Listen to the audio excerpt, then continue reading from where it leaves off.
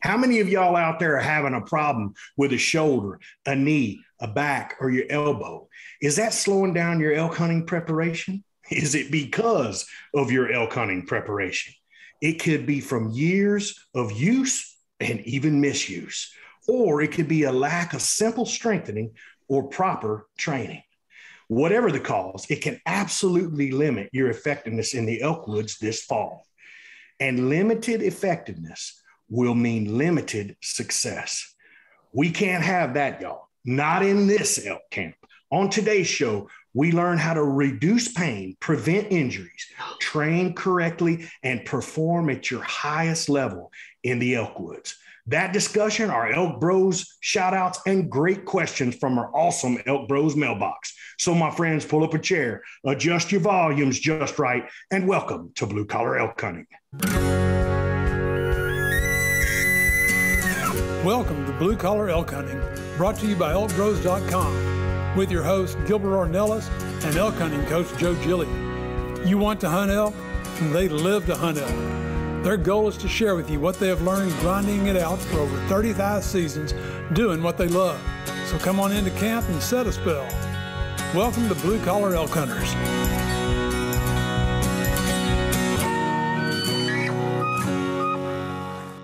Hello there, everyone. If it's your first time with us, glad to have you. Hope you enjoy our show. And as always, for those blue collar hunters following our show and grinding it out with us every week, welcome back to Elk Camp. I'm Gilbert Ornelas, the host of your show, coming to you from Spring, Texas, and from Katy, Texas. That's right. We've got the leader of the Venezuelan mafia in the house, Mr. Luis Gonzalez. I like it, and Picasso. From Cuesta, New Mexico, we have the legend himself in the house, Mr. R.C. Knox. And from Cimarron, we've got your elk hunting coaches in the house, the Ninja Leroy Chavez and WWJGD. What would Joe Gilly in the house?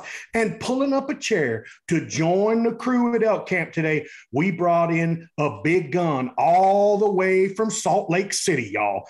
Today's guest specializes in physical therapy and injury prevention for all outdoors men and women, hunters, bow hunters, archers, and mountain athletes. Basically, he's found a way to combine his two passions of physical therapy and the outdoors to help folks just like you and me get healthy, and stay in the hills chasing critters. Y'all, let's give a big ElkBros welcome today to Dr. Preston Ward. Crowd goes crazy. Wow, what an introduction. Thank you, man. Most I'm welcome. Doing well. Glad to have you, Dr. Preston. Welcome to Elk Camp, buddy. Yes, sir. Yes, sir. Thank you very welcome. much. I just got to tell you, Mr. Ward, you know, I hope you feel the same way I feel every time I join this podcast. I'm just surrounded by complete wisdom, and There is no doubt about that. I mean, we humble every day we show up. That's for sure. Luis, I don't know what I got myself into. This is intense right here. I'm oh, excited. you haven't seen the half of it. For sure. You thought med school was tough, Doc. Navigating this is an education, son. Don't worry about it, man. We take it easy on the new guy. Yeah, Thank you. Yeah. It's the Manos of the world who really have a tough time around us. Exactly. Dr. Ward, could you give us a little background on yourself? Yes, thank you thanks again for the introduction. Thanks for letting me have on. So Absolutely. I am Dr. Ward Preston here, and from Salt Lake City, Utah, Sandy, Utah. And so live in the Wasatch Mountains, basically. And a little bit of background about myself. I grew up here in Utah, started hunting from an early age, ended up going to physical therapy school, receiving my doctorate degree there. Went on to a residency afterwards and studied orthopedics. So my specialty is orthopedics, everywhere from the head to the toes. And let's see, I was sitting in an archery shop after having not hunted for a few years because I was poor and a graduate student. So I had a little bit of money after grad school, and sitting in an archery shop with a new bow and listening to old timers ask, not even old timers, just people complaining of their shoulder pain. So I said, hey, why doesn't someone capitalize on this and start a business? And then it dawned on me, that's got to be me. And so started doing some market research and found out that there was yet to be a physical therapist specifically for archers and hunters. And so started my practice about 3-4 years ago, and here we are today, enjoying every minute of it. Wow. That's too cool. He is the doc of the ElkBros, man. This dude Doc of the ElkBros. Doc of the ElkBros right here, man. Dr. Ward, we need it too. We're all screwed up, man. Yeah. So my daughter's currently looking at going into occupational therapy.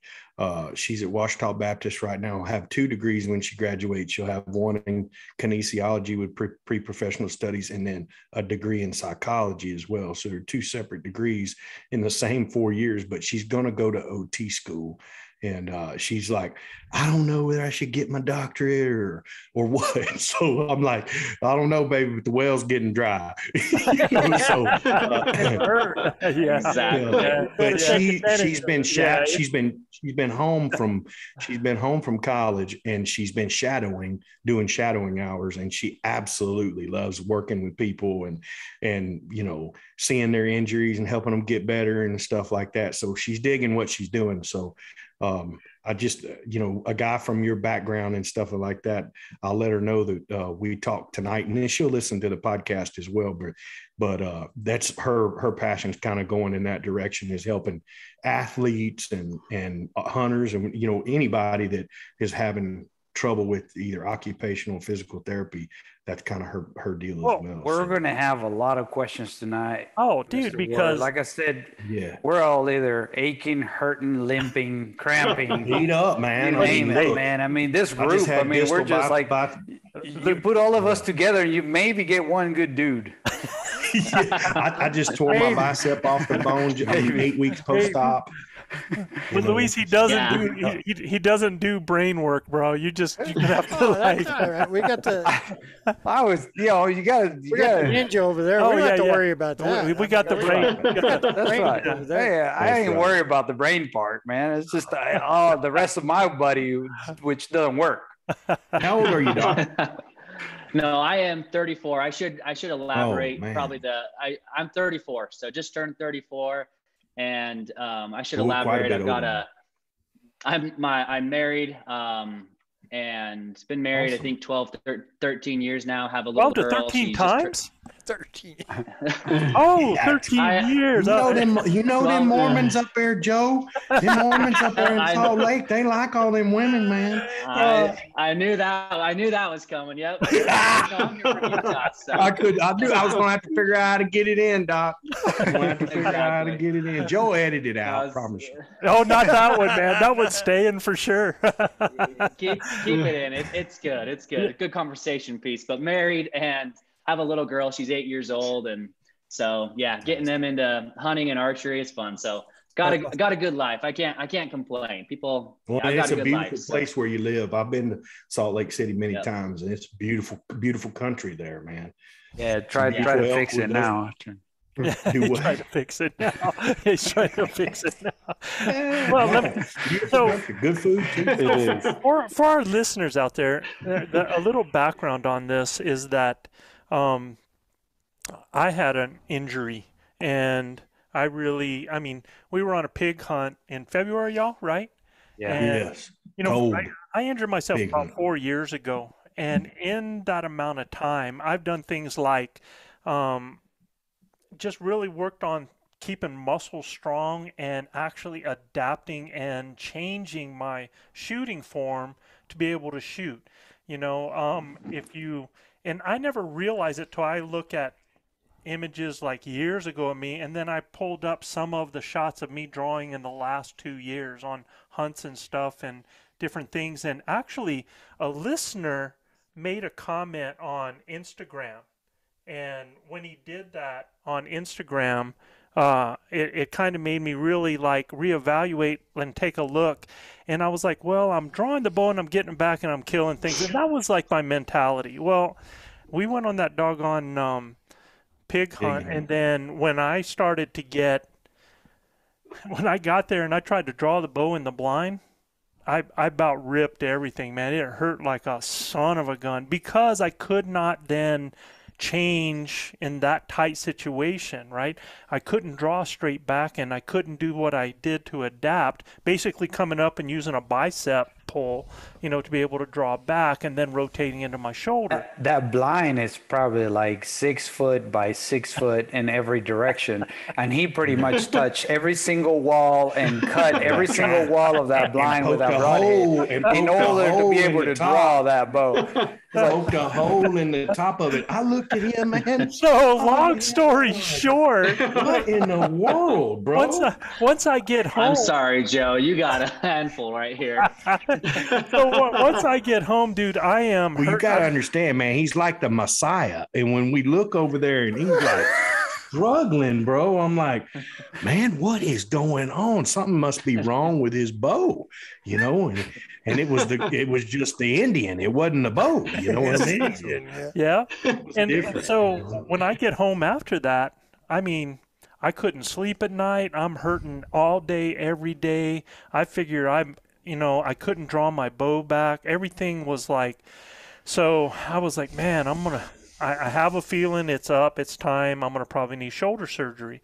So, I go to my doctor, get it scheduled, go get an MRI. And after I get my MRI, I call to be able to go see an orthopedic specialist, orthopedic surgeon. And they schedule me out till it's like July something, right? And this is back, a month or so. Ago, yeah. And so I'm giving my woes to Guy Duplanche. I'm crying on his shoulder.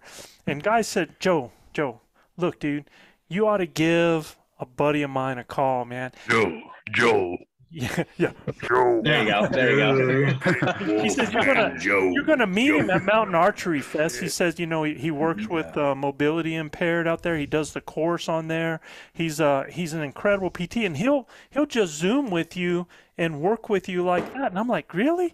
And he goes, here, I'll hook you up. And he makes a call. And I make a call. Next thing I know, Preston calls me at it was like in the evening. And first of all, I'm like, whoa, wait a second. I just had a doctor call me like after hours, and he's not on the golf course. Not on the golf course. I actually talked to him. Talk to him, and he's like, here, let's do this. Give me a call. Later on tonight, I'll jump on with you, and we'll do an evaluation over Zoom. And I'm like, really? And sure enough, he hooks up with me, and has me stand here just like we are right now, coming back here, and he starts doing tests on me, right? And by the time I get done, he goes, you don't need surgery, bro. And I don't know if he threw the bro in so quick yet, though. But I definitely threw the bro in there. So, and those things he was asking you to do, did he ask you to draw your bow? No, absolutely not. Oh, no. Good. Because if you were indoors, that would have been a bad deal. Yeah. It wasn't going to happen, man. I could not draw my bow at the time. So he had me do different flexibility tests. And here's the thing. He told me, he goes, Joe, he says, this is what I think it is. I believe you can get strengthened up, and we can have you back to 100%. He says, I believe you. And he started describing which muscle it was, that it was micro tears, blah, blah, blah, all of this stuff. And I get the MRI the next day after he does this evaluation, and I send it to him. He had nailed it. I mean, nailed his first time, bro.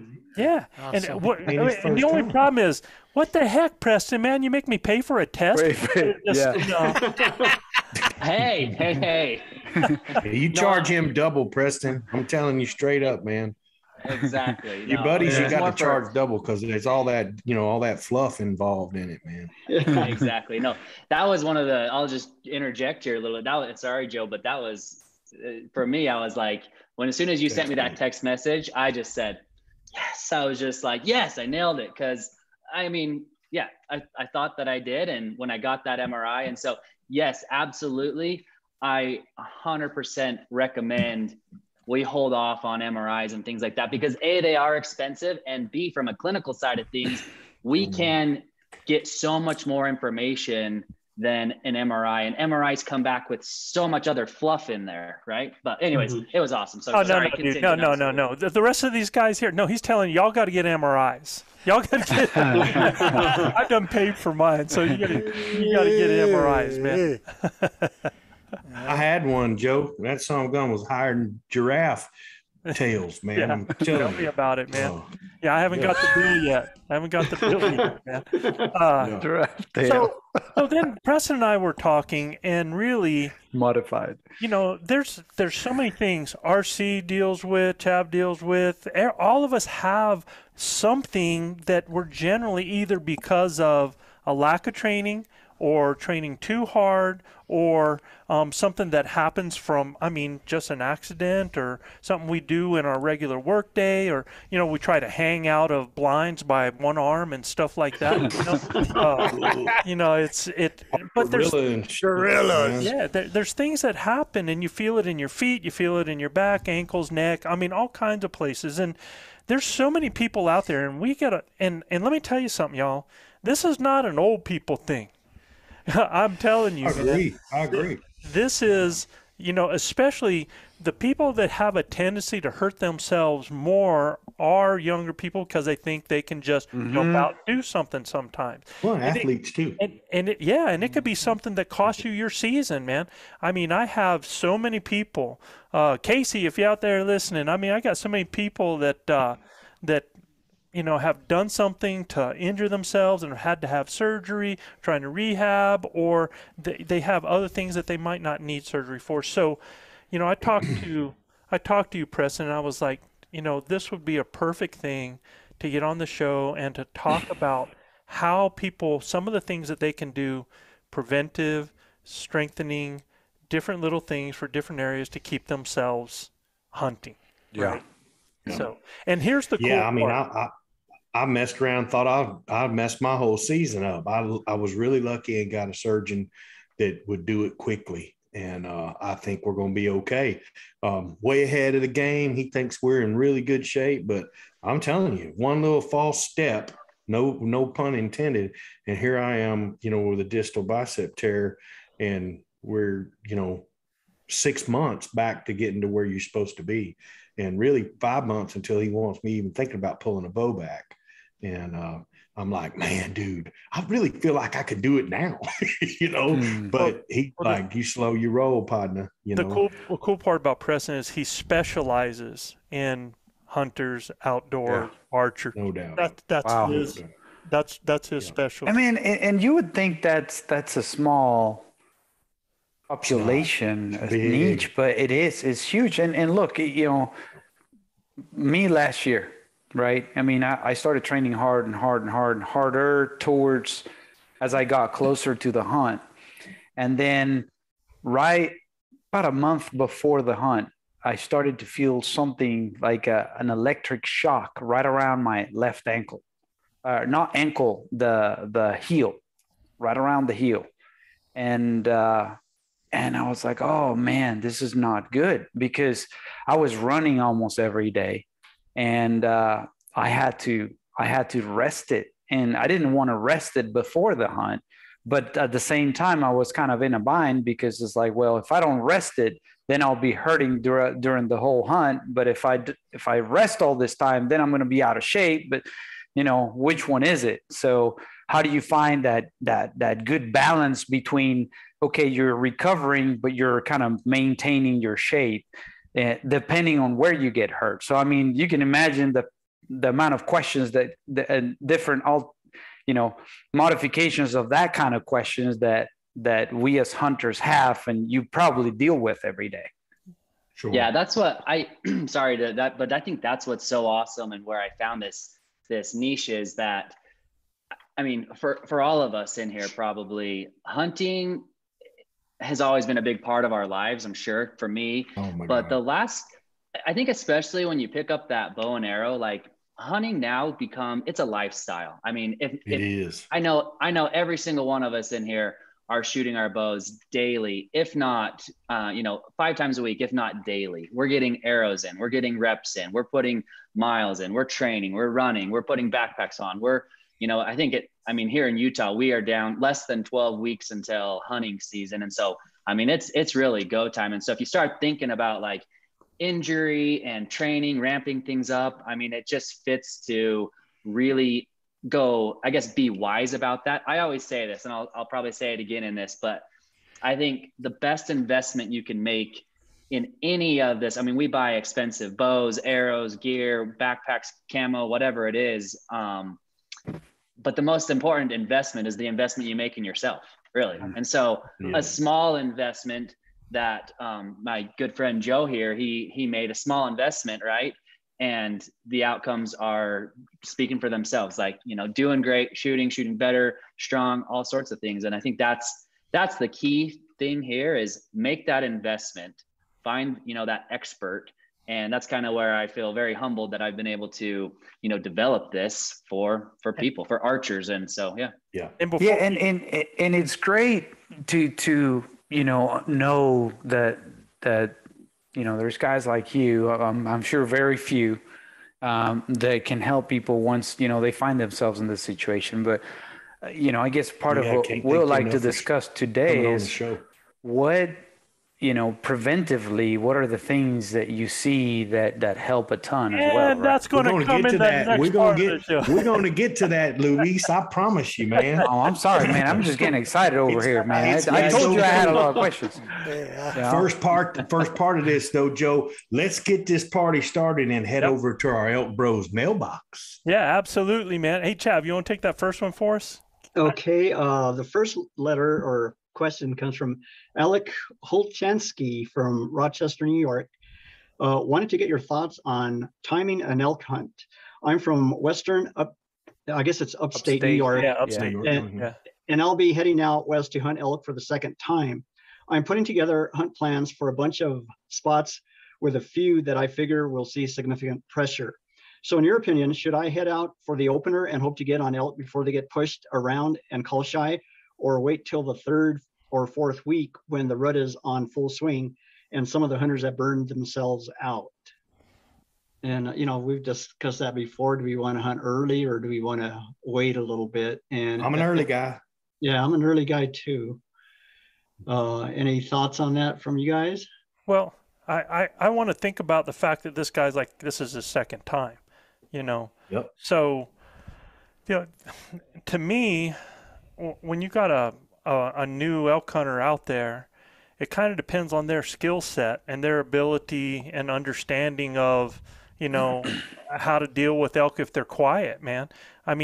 If he doesn't have the skill set, and if there's somebody that really needs to hear an animal to find an animal, or there's somebody needs to hear an animal to locate an animal, then I tell you to hunt. Might be better second. Yeah, later on, because if anything, now at least you're going to hopefully, and let me tell you, things can happen in that late part too, where things shut up. But it's a lot better opportunity because you're going to have herd bulls are going to be herded up. You're going to have satellite bulls are going to be yelling at the herd bulls. So there's going to be opportunity, and I would change my focus, especially if I'm a second-year hunter. I'm going to let those bulls scream and take me to them, and I'm going to focus on some of those satellites, man, and try to pull one up. Also, Joe, I'd like our listeners when you and I'm not ragging on Mr. Alec, but I'd like for you when you send a question like this, please let us know what area of the country you're hunting in. I believe he's in Colorado, bro. Western. Yeah, he's in Colorado is where he's going, I believe. Oh, okay. Well, it doesn't say that here. Oh, I got you. Yeah, the other question I would have too is... It says out west. Yeah, the other question I would ask too is, depending on where you're hunting, I'm not sure where that, as far as weeks, when it overlaps with muzzleloader or maybe even a rifle or anything like that, because if it's an area where all those types of hunts are allowed to, that's a factor to think about as well. Because if it's just bow, it's different. But if you got something else overlapping, then that's a factor to consider, in my opinion. Yeah, the elk are absolutely going to be their dumbest at the beginning, right? 100%. And they haven't had people they'll be least on edge for sure. Yeah.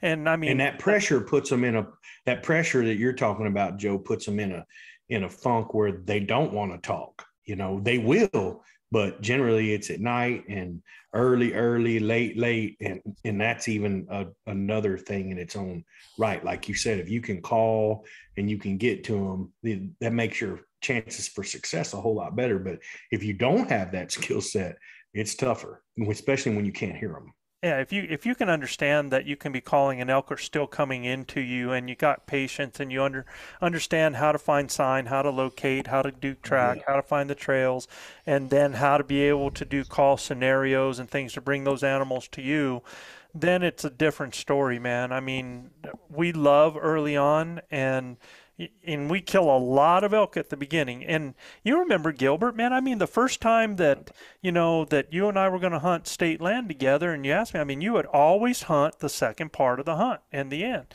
when bulls were screaming and stuff.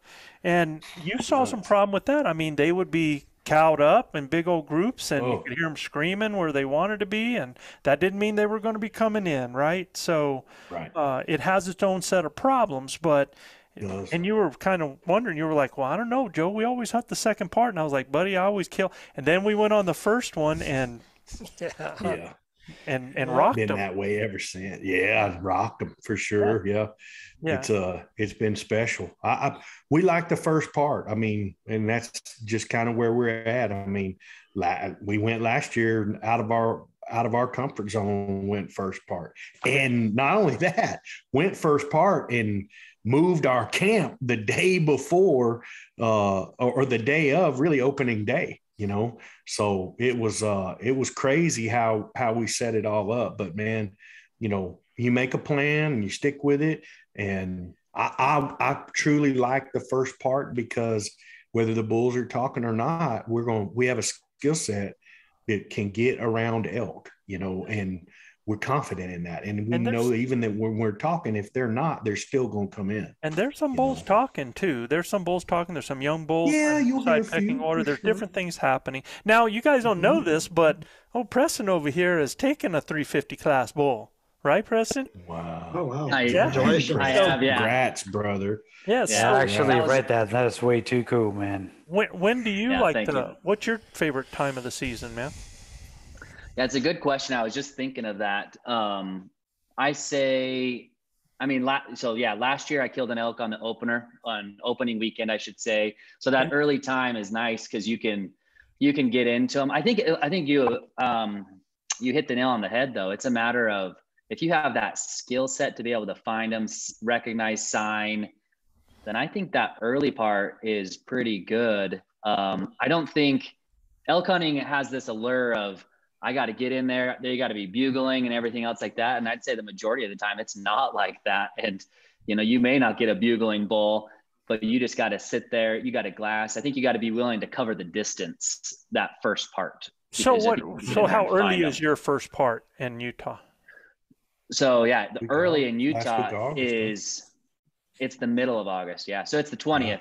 I think this year it starts on the 20th of August. It's kind of a little screwy, but yeah, we start the 20th of August and end about the 21st of September, excuse me. Yeah. So when you kill a bull early like that, are they still in velvet? No, you can get that first week. But you'd see maybe the younger ones, but they're all, they're pretty much all rubbed out by that time. Yeah. Gotcha. Yeah, the spikes will still have, just like they are when we have them. And you can find a rag that's still going to have pieces hanging off and stuff like that, because it's always those bigger bulls that peel first and they go down, and it's the same thing. They drop first and those smaller ones drop later. So I think what I would have to say is, if this guy is serious about elk hunting and he's going to do it year after year after year, the more you can learn about elk, the better off you are. And I think that the last hunt would be ideal for him, because then he's going to learn what the root sounds like, what cows sound like, where they're going to be, and he's going to take all of this in. So now he's got this knowledge, so maybe he can go out next year and go on the first hunt and try it and see what now that he kind of knows what he's supposed to be trying to look for. And that's a good point. I mean, it's kind of like what we said with Gil. I mean, he gained experience in that second part, and then converted that over to the beginning, man. So it made it happen. I'll also let you know that might reach out to Joe. Some of our elk hunting coaches might be available at that time if you need an elk hunting coach in camp. So, I don't want to get out in front of anything, but you might reach out to Joe. Maybe next year they will. Maybe next year. Our coaches are all accounted for this year, man. So let's go to the next one. And guys, we know Drew. Drew's a friend of the ElkBros. Yes, sir. And Drew's hair is what's so cool about Drew is he's got a hunting group, and these guys do Zoom meetings to educate themselves and to talk about different things. And I mean, they are just, they're elk brother nerds, man. They just really get after it to learn. So I can appreciate that. And he said this to him. He said, my hunting group spent some time discussing potential pros and cons of facing towards versus away from each other on a cold calling or blind calling scenario, especially in instances when elk come in silently. And so when he's talking about cold calling, for you guys that don't understand that, is basically cold calling is when you set up in an area because you think there might be elk in there, but you haven't heard or seen anything. So that's why they call it a cold calling or a blind calling.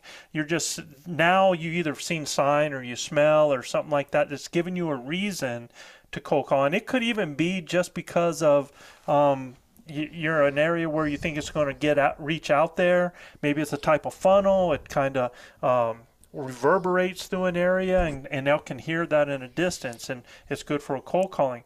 And so he's saying, when you set up, let's say you have 2 of you or you have 3 of you, he says, what are the pros and cons of facing towards each other? Because generally you're going to be about 30, 40 yards apart. You can be anywhere 20 to 40 yards apart, depending on what the terrain is like, what the vegetation is like. And you're doing this calling sequence where you're portraying a picture of different things that the scenarios could be. We're not going to go into all of those. But cold calling is generally going to start out with a lot of cow calls and stuff like that, right? So when you're doing that, is it better to face towards or face away from each other is what he's saying. And he says facing each other, they felt like the pro. Obviously, you can see your partners and easily react to visual cues like hand signals and general body language. Con, you're relying on your partner to watch your six. So if an elk is coming in silently, someone will likely need to communicate to that blind partner so he can turn around and transition into a shooter role and one of the partners into a caller role. Also, if a partner can see the elk coming in behind the blind partner, then presumably the blind caller is also within line of sight of the elk. He'll need to be careful repositioning and likely be depending on a partner to tell him when it's safe to move or the elk has gone behind a tree or something like that. Joe, are we talking bow? Yes. Rifle? Archery. Yeah, this is archery. Yeah. Archery. Hell yeah. And then and these guys, I can tell you, man, these guys, I think they're kind of a little overthinking it, but it might be a good discussion thing. All right. No, but look, man, but I think the question is great. I just you can go ahead and let's do the facing away, and then we'll discuss. Yeah, the facing away. Yeah. Facing away from each other, the pros, each hunter should have first and best opportunity to see or hear an elk approaching from their side, and is already in the proper shooting position. Our plan has been to simply have that partner stop calling as soon as there's an elk coming towards him. If the other partners hear that he's stopped calling, they should know that there's an elk approaching, and they need to transition into a more of a targeted caller role. Even if the partners don't realize that the other has stopped calling, their continued calling scenario should keep the elk moving towards the calls and past the now silent shooter. Con, again, is obvious and the inverse of above. You can't visually see and respond to your partners. How do you all set up in these situations? So yeah, and what I was going to say, I mean, two things that I think are critical before your setup, obviously, is going to be the wind. Absolutely. The topography. There you go. So- You hit the so- two. Man, I'm proud of you, Luis. Thank you, brother. I learned from the best. Yeah. Yeah. It makes me Yeah, feel I mean, those are good. the Send you a two, gold star. major Yeah. things. Yeah. Gotta Yeah, have so- those right or nothing's right. Yeah, I mean, so I think then based on those two things, you know, a lot of the answers to this will just kind of, you Work know, itself come out. for work themselves out. Exactly. Because I think you know, if you're bow hunting, you can't be that far apart from each other anyway. I mean, I wouldn't say no more than 50 yards if both of you are hunting. Not if you're doing long a way. scenario. That's Yeah, That's a long way. if it's very wooded, then you know it's going to make it harder. You may want to be closer, and you need to be closer anyway, because if the bull is coming in, the bull is they might come in silent, but you're going to hear him before anything else. So I mean, you really don't need that 360 degrees. You just need your ears, and you need to be kind of spinning your head anyway if you're in a blind calling situation too, Well, right? And I'll tell you that early in the year, like you're talking about, Luis, I've had bulls come in from behind me, downwind. Like they must not have cut my wind until they got to me. You know what I mean? Yeah. And all of a sudden I turn around, look, there's a bull staring at us 60 yards away. Right. So we've learned and evolved over time that, yeah, if there's 3 callers in the set and we're putting on a scenario, we're going to have one guy looking at our 6. Right. And then the other one's setting out front. Now, if there's a bull that pipes up and starts coming out front, well, we'll reposition and get into that flying V and get after him. Right. But at the end of the day, yeah, you always want to watch your 6. I can't tell you how many times I've turned around and looked. And there's, you know, Joe and I had that happen to us a couple of years ago. You know, we're out there calling and calling and calling. We got a bull coming in from our left-hand side, a big bull coming right to us. And we turn and look to the right, and there's 4 more bulls looking at us coming from our 6 over there on the right-hand side, right? So, I mean, it's just, yeah, you need to keep your head on a swivel. You need to, mind your wind, know your topography, and then set guys up like Joe's taught us in that flying V. I mean, we've had four guys in the set before, but generally it's 3, you know? Yeah, but I think the challenge here that they're talking about, it sounds like there's just 2. Yeah, and I'm not sure how many they have total in the group, whether Right. it's 2, 3, or 4. But you know, really, to me, there's a couple things that I've heard. The head on the swivel, you got to be careful about. You know, they'll pick Too much you up. movement will- yeah, you will- got to let your eyes do most of the looking for it. Yeah. You got to be careful of that. The other thing is if I've got a wind that's blowing behind me, you know, that's the spot. I mean, if it's blowing in my face, I'm not worried about my about what's behind me. Yeah, Yeah, exactly. I'm not worried about that. You know, I'm going to be more worried about where it coming from across or coming from the front area like that. So myself, I like to have so that I'm not staring at my partner across there, because I mean, yeah, I mean, look, you've seen Gilbert. You can only do this for so long, right? You know, sit there and stare at each other. Exactly. But Yeah. but I like to see my partner in my peripheral, and I like to be able to cover an area more off to an angle off of that person, and not so much right behind them, because my peripheral can catch everything off to his side in front and off to the side, and he's doing the same thing towards my side. Just to clarify, you're in front, you're behind, you're right, and you're left, and your peripheral are based on wind in your face. Correct. Yeah. Wind So and you're terrain, facing because your Your terrain. Yeah. And your the other terrain, thing yeah. is I want to put us in a situation where we're not seen until an animal gets within our shooting range, right? So when you get in that's also going to help determine what you need to look at and cover, because if you have a real thick area in front of you, you're not going to have to worry about that, man. I can look off to another area where they're most likely to come from and watch my partner in the peripheral, and they can see me, you know, like that. And you can definitely tell when your partner has spotted something, because that bow immediately goes, I mean, it goes from relaxed state to up, man, and you can just see that. You get that, what I call that cougar look, you know. And the going silent is, I think their point about going silent as a sign is great, because that should definitely be something that the other person should be aware of if that person goes silent. And at that point, you know, just be careful if you're planning on making a move to kind of position yourself from behind where that person is, or if you happen to see the elk, ideally, yes, you may want to make a move, but you just got to be really careful if they catch you moving. You can spook the whole setup. Yeah, for sure. I hearken back to a couple years ago, Joe, where me and Brendan were set up with you. You were calling, had a bull down in front of us answer.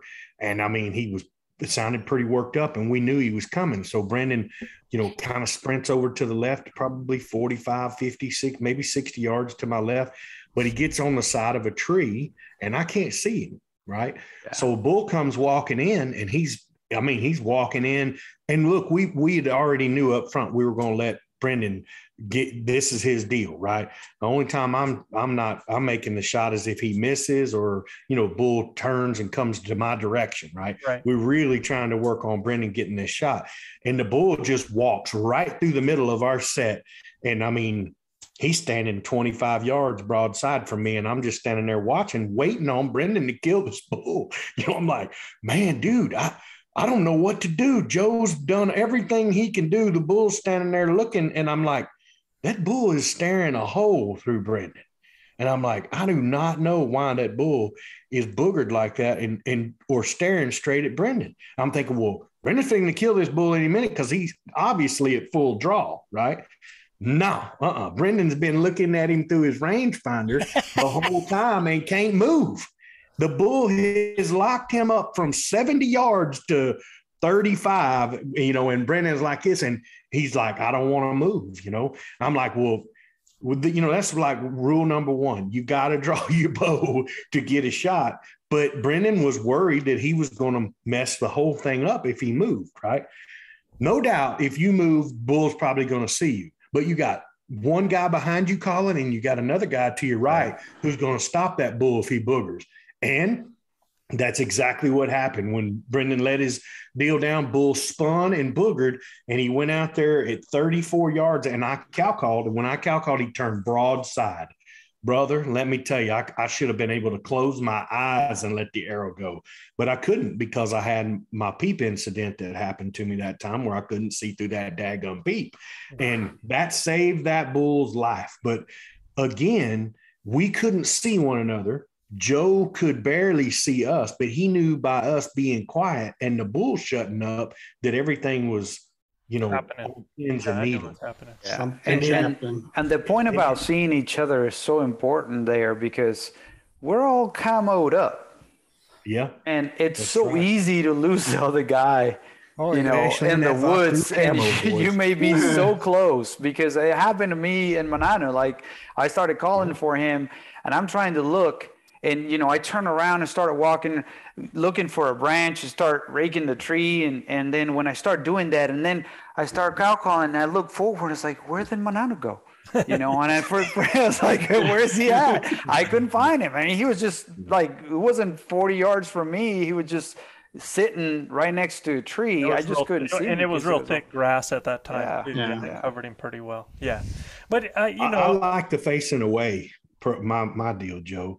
Yeah, I like everybody facing away, looking in that direction of where that bull made a peep or something like that. And as long as you're not looking back to where the wind is going to. Yeah, again, it's so easy. I would pay less attention to my six. It's so easy to say, man, but when you get out, the only time I would pay attention to my six, Joe, is if I'm got a draw behind me, and that bull could come up out of that draw that. He could get below your wind because your wind's passing over the top of him. You got the thermals coming up, wind's passing over the top of him. What I'm talking about, though, is every situation is going to bring different variations. So you got to play the wind, you got to play the terrain, and then you set yourselves up so that you can best cover the area, be in the best shooting position if an animal comes from your side, and be in the best situation to be able to help your partner if you hear them go dry over there, right? So, and hopefully an animal pipes up, or you hear that branch breaking. And you can tell, man, if you hear a branch breaking behind you, your partner's going to see your head turn, and he's going to go, yeah, I hear it, right? And then all focuses change. I mean, there's so much that happens that this is just one of those things that is just like so dry and generic that you can't really place it on every situation. Because I mean, it depends on, that exact same scenario you're talking about there, Joe, happened to me last year with Manano on that bull that we called in that came in from behind. And that's the bull that Beto killed the following day.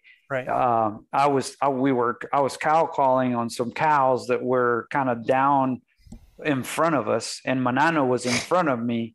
And then this bull came from behind, and I stopped calling because I heard something coming from behind. So I stopped calling and slowly pivoted. And then I see this bull just kind of coming straight at me. And Manano just, he noticed that I was quiet. He turned around. He tried to draw on the bull spooks, the whole deal. But I mean, more to the same point. Yeah, right? But if the bull doesn't see him and he gets to full draw, bull's in big trouble. He had to do something, not doing anything ain't going to happen, and I'm with Joe. The more times that you blow things up means, you're getting closer to that. Y'all were doing the right thing to kill that bull. It wasn't his day to die that day. Right. Right. Doc, let me ask you a question. Do you guys hunt partners or do you hunt by yourself? I do a lot of both, but we have my mostly partners, I guess I would say, when we're elk hunting. How do you like that setup? Y'all face each other or face away? I think my 2 cents is when I killed my bull, we were in the same direction, had a caller behind me, right? My brother behind me. But then I guess actually, sorry, that's on the bull that he killed that same year. And to me, I think that's a very, I guess, thought-provoking question, a question that I think is a little bit more a lot more variables. Because I think to me, elk hunting happens, it's fast and furious. Like I'd love to say I set up correctly every time, but I think I don't. And elk come in all different directions. And like this last year, I had my nephew, he's 15 years old, wants to kill an elk with his bow. And this elk came in just perfectly, but just had her, it was a cow. So we were cow hunting at this time. We can kill a cow. And she was slightly quartering towards us. And I'm thinking, this is a perfect shot, but it happened quick. And for a young shooter, it's just fast and furious. And so to me, I think there's a lot of variables. And I think just being ready, I do agree having that line of sight with each other is important. But I think as well, if you start spreading out too far, I think the way that the wind can change, thermals, everything else, I think it actually sets you up for failure more, because that wind's going to change if it does, and it'll blow you quicker than they're talking about a cold call. So, I mean, when you see an animal, it's a totally different deal, man, than a cold call situation. Absolutely. Okay. Absolutely. Well, guys, you know what time it is. Time for the ElkBros shout outs. If you're new to our show, this is just a shout out to a few cities with the most listeners topping our charts this week, Joe. Yeah. Before we begin, y'all, hey, keep your hands on the steering wheel. Yep. No, keep pushing those weights, but keep listening. Y'all, we would appreciate it if you would take a moment to go to Apple Podcasts and give us a review. We haven't heard from you in a while, man. We're like, uh-oh. Where are we? We're in trouble, man. What's going on, man? We must not be doing it, man. I thought we were putting some good material out, Gilbert, man, and it's we ain't getting no love, y'all. Come on, man. All right. We had Papa Dale on, and we ought to be full of reviews. And now, especially now that we're doing way better, that Manano's not. Manano gone. I mean, you might have to bring Manano back. Hey, Preston, why don't you start us out, bud, with a shout out to your hometown? I'll tell you, this is the craziest bunch of ElkBros I've hung out with. So definitely give a review, because this is a good. I'll give a shout out to my hometown, Sandy, Utah. I guess I would say the coolest part of my town right now is I am living at the base of the Wasatch Mountains, and it's an area that we can hunt elk from August until the middle of December. Wow. And so we get to hunt elk into the late season. And I'll tell you, if you don't know the Wasatch Front in Utah, then look it up and see some of the bucks that come off of it. Some of the biggest deer in the state come off the Wasatch Front. A big 230, 40-inch deer came off it a couple years ago, and about that every year. So I get to chase some sweet bucks, and that's only, I'll tell you, that's 30 minutes away, and I can be at 10,000 feet chasing some high country elk, high country bucks, and then 30 minutes away, and I'm skiing. I think we can wrap this show up. What trailhead is that, Preston? So are the Wasatch to your east? Exactly. Are the Wasatch to the east of you there? Yep, the Wasatch there to the east. Yeah, exactly. So the Wasatch is to the east. Gotcha. I can look out my front door, and last year I was looking out my front door, and I can glass up elk, and I can glass up some nice bucks in about November when they're rutting. So, all right, so we call it good for tonight. Yeah, Joe. Wow. So around the Cottonwood Heights area. Exactly. Yep. Gotcha. Oh, that's awesome. Man. So cool, man. Congrats. It's nice. It's over there on the south side of Utah, everybody. Yeah, exactly. The southern area. There's nothing good here. Gotcha, brother. Make it rock, Chav. Okay, known as the low rider capital of the world, this week's top listening city is located along the fertile banks of the Rio Grande in north central New Mexico. The region, a stronghold of the Tiwa Pueblo Indians, was explored by the Spanish in 1540. Settlers followed in 1598, and it is considered to be the first capital city founded by people of European racial descent in what is now the United States. The city is bordered by 4 pueblos that still exist today: Oque, Owinge, Powaki, Santa Clara, and San Ildefonso, and this is in Espanola, New Mexico. Espanola, New Mexico. Espanola. Hey, check out the home state, Joe, showing up, baby. So get this, man. Espanola in the house, man. That's I am awesome. so proud of you. Espanola. I don't know what they did. I don't know who called who, but they had a doggone download party in Espanola. They doubled the amount of downloads of Denver. Wow. Yeah, and I'm like, that's hard to do, man. I'm like, If they hear you pronouncing Espanola, they may stop doing that going forward. No, bro. We need to fix that. Ain't no Venezuelan place, man. This is New Mexico. You thought I said ElkBros a little while ago, too, Espanola. And so when I first came to New Mexico, there was a 2-lane highway going through Espanola.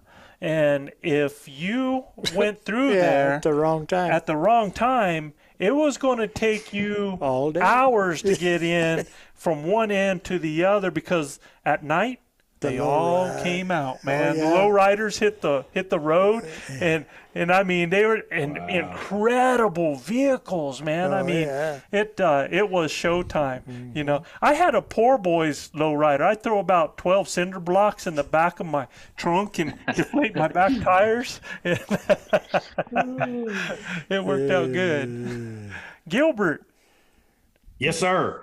Joe, this next top listening city, that's right, people, is from the Lone Star State. Y'all get it right. It's situated near the Texas Gulf Coast and located between the city of Houston and the Galveston Island area. This top listening city's name is home to several water slide resorts, such as the South Shore Harbor Resort, Waterford Harbor, and the Houston Yacht Club Marina. Originally, the site of the Karankawa Indian Village, in 2013, the financial website NerdWallet named this city the best city in Texas for people looking for a job. It is the home to 2 NASA astronauts, Doug Hurley and Karen Nyberg, and this is in League City, Texas. You better understand. League City. Just south of H-Town, about halfway between H-Town and Galveston. You better understand. You know it. That's right. Yes, sir. Oh, that's great, man. Yeah. I'm glad you got to announce that, Gilbert. Man, makes you. Me feel better. too. I'm glad the Texas boys are showing up. But Yeah, I want you to represent. know Hey, who was in girls. the top position this week was Nuevo Mexico, buddy.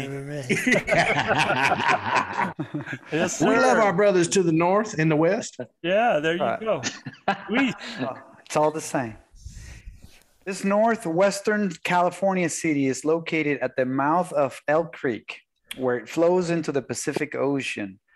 The city harbors is crescent-shaped and a center for its fishing, crabbing, tourist, and timber industry. In 1964, 4 tsunami waves generated by the Great Alaska Earthquake destroyed most of the city.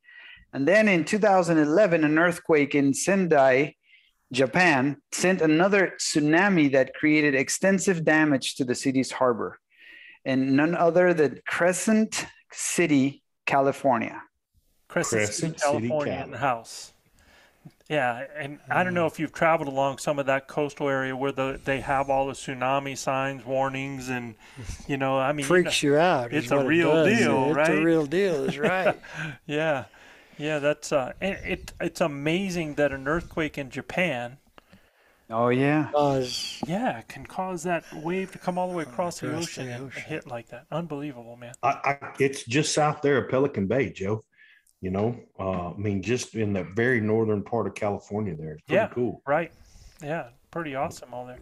So even though our next top listening city has been known for the production of different things such as automobile parts and plastics, at one time it was the largest producer of blue jeans in the world. So now we've hit on what's important, right? Yeah. Blue jeans, man. Yeah, we got to know where this is. Yep. Residents and tourists alike celebrate an annual powwow festival and the Old Timers Day. The powwow is a special occasion for Native American tribes to gather to honor and share traditions with one another and the public. And man. Public. Louise, quit drinking. It's offensive. Yeah. I like it, Picasso. In Columbia City, Indiana. All right. Columbia City, Indiana. And Man, we they're got the Midwest showing up. and they're not the only one that has a big powwow. We have a giant powwow here in New Mexico that brings all the tribes. And I mean, in October, in I thought that was a kumbaya, man. Yep. It's No. I don't know. You don't know what Kumbaya. You don't know what a kumbaya is. I'm just saying. Now he's just talking. Joe, our next top listening city is part of the Colorado Springs metro area, bordered by the Pike National Forest to the west, Colorado Springs and the Air Force Academy to the south, the foothills and rock outcroppings to the north, I-25 and the rolling plains to the east. It is first settled as a railroad stop for the Rio Grande Railroad Rio Grande Railroad, and was named Henry Station in 1879. 3 years later, it was renamed after a nearby rock formation in Monument, Colorado. Yeah, Monument. Monument, and Monument, Colorado. Monument is a beautiful place in between Springs and Castle Rock, right? Yeah. You think it's pretty around there, Joe? Yeah, You think it's pretty monumental? It is monumental, bro, and I believe they have a lake, Monument Lake, there as well. Yeah. I love it when RC is on the show, man, because he laughs at everything. Makes me feel good. Even if the joke is pretty bad, I know RC's gonna laugh and have a good time. Oh my gosh! All right, guys, let's get to the content. This is what we came for right here, man, and. So you're on, Preston, and this one is about avoiding and dealing with injuries that affects us as elk hunters. So the first thing that I want to talk about, and you probably see this with the people that you deal with, Preston, is that there's a direct correlation between hunting success and how we feel physically. Would you say that's correct? Yes. Absolutely. Yes, absolutely. Like I mentioned this earlier, the best investment you can make is in yourself, and people that don't feel good, whether it's physically or even mentally. I mean, and I think we hear, I'm going to jump on this side note as well, really quick, that I do some work with the USA archery team, and We hear about archery being, 100% mental. And though I do agree that the sport of archery is mental, there's a large part, if you're not physically prepared, then mentally you won't be prepared either. So anyways, yes, I do see that correlation for sure. So you're saying that these Olympic athletes, they just don't go and just shoot all day? That's not what their training is, just popping paper all day long? I mean, they have to do other things to be ready to be world-class athletes? Well, I know it's a question for Dr. Ward, but my humble opinion will be in order to have the discipline to do that, you have to be mentally right. And then having the muscle memory to do it right every time would also positively affect your mental state for the competition. Yes. Okay. Yeah. Hold on. No, I think that's absolutely right. But at the same time, when I think about a hunting scenario, I'll jump back to that. If people aren't prepared, if they're not prepared physically and, they're injured, whatever it might be, they're not prepared physically, then mentally they may be going into this thinking, man, can I really make it that far? Can I make it those 4 miles into the backcountry? Man, what if I get one? Can I get it out? Or man, what if my shoulder bugs me again? Am I going to be able to draw my bow back in that moment of, truth? And so I think that physical preparedness, mental preparedness, it's all there, and they both piggyback off of one another. Yeah. But yes. I think it adds to the uncertainty, and then that, you start doubting yourself in at different levels. I agree with you, man. That makes perfect sense. Those injuries affect a lot of things. I mean, if you're having trouble with a shoulder, you're having trouble with a hip, a back, something like that, you're not getting good sleep at night. And if you're not getting good sleep at night, getting up at 3 o'clock in the morning really starts to suck, man. So that sleeping blanket starts to feel a little bit better, and that sleeping bag, you want to stay in it. And next thing you know, now you're missing out on opportunities to locate animals. So and those naps in the woods get a little bit longer. You're cutting down on your hunting time, and if you're cutting down on hunting time, then you're cutting down on opportunities. So all of that rolls into each other, right? Yeah. If you're out of breath at the top of a mountain and the elk's coming in, you can't draw your bow at that point. Well, how many people too, they're up on a ridge and they hear an animal down in the bottom of this crap hole down there, and they're like, nope, not the way I'm not going to make it. How many people, pretend like they didn't hear anything after, a bugle goes off of 10 miles away at the end of the day, and Joe turns around looking to see if somebody heard something, and Manano and I go, yeah. And that's one thing that I want to bring up, is that when people end up avoiding pain. Grinders tuning in, thank you for listening to the Blue Collar Elk Hunting Podcast. Our goal is to share our knowledge and help you flatten that learning curve so that you too can have some of the very same incredible experiences that have given all of us here at ElkBros a lifetime of memories. If you like what you hear or see, you can get all of this information plus so much more from our Base Camp Elk Hunting Training Camp, the first in a series of online courses from our Blue Collar Elk Academy. Our Base Camp Training Camp allows me to use my coaching style and share almost 40 years of elk hunting experiences successfully hunting elk on public lands, as well as over 20 years guiding hunters of all ages and experience levels. This course will be like nothing you have ever experienced in concept and structure, using success-based coaching techniques that will elevate your confidence and skill sets. Our camp will prepare you specifically from that final moment most in your control, those final minutes or seconds the elk is in front of you, backwards through each step and level, allowing you to see, visualize, understand, and relate every coaching point to what lies ahead, the next step, the next thought process, the next success. Because y'all, you've already been there. You know what it looks like. By tapping my 30 years of teaching and coaching experience, our camps are developed considering multiple learning modes with text, visuals, audio, as well as video. And Base Camp will benefit those new to elk hunting all the way to the 10 to 15 year vet. So if you are looking for that one thing to help you fill that tag this year, invest in the most important piece of equipment there is, you and your elk hunting knowledge. You can find the Blue Collar Elk Hunting Academy and the Base Camp Training Camp at ElkBros.com. That's ElkBros.com. Keep dreaming of the screaming, believing in achieving, and most of all, keep grinding. If they have to avoid pain, if it's happening in their hips, and let me tell you what, that's something that's not brought up a lot. But there's dudes that you can go out and you can jog and stuff like that, but you get weight on your back and you start going down hills. Up hills aren't as bad. You start going down hills and you start pounding your hips, you start pounding your knees. You know, next thing you know, man, your hip area is just sore as can be. You start walking differently. You start, you're not as efficient. You get tired out. And so all of that, it starts to affect your mindset. So believe it or not, there's a lot of things that if you don't prepare your body for, you don't do maintenance for, it's going to affect your mindset because it's going to create limitations out there in the field. And I think, Joe, that applies not only during the hunt, but prior to the hunt as well.